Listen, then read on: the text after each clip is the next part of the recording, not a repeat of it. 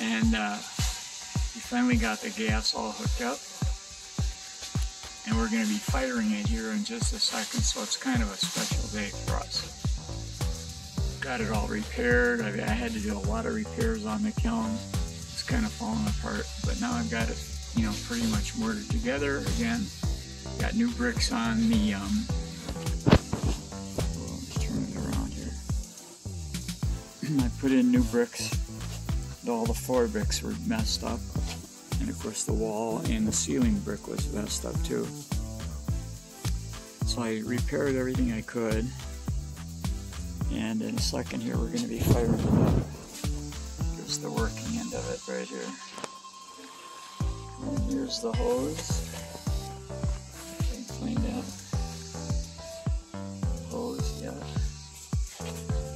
Goes to this conglomeration right here. That's the main gas line coming in here. There's no regulator on this because we need a lot of power to run this kiln. It has to have full pressure. We've got a high pressure hose and a high pressure. That's a very expensive piece right there, that brass piece.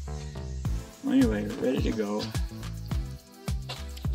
Got the outside mortared up pretty good. Got the bricks all done. There was a hole in here for the thermocouple right here, and that was filled up with some bug had gotten in there and made a nest in there, and it wouldn't let the current thermocouple get in there. Had to pound it out of there actually. Anyway, stay tuned. We'll have it up and firing here in just a little bit, just to let you see what's going on. Anyway, have a good one, guys.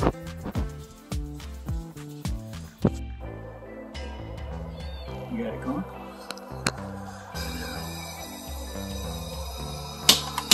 Here goes the Hilltop Chapel kiln, folks.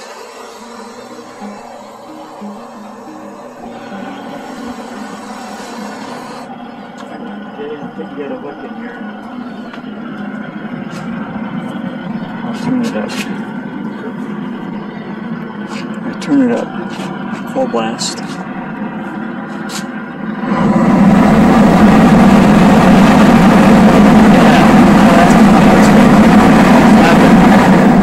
Just turn it off. Yeah, that thing is the garage door off.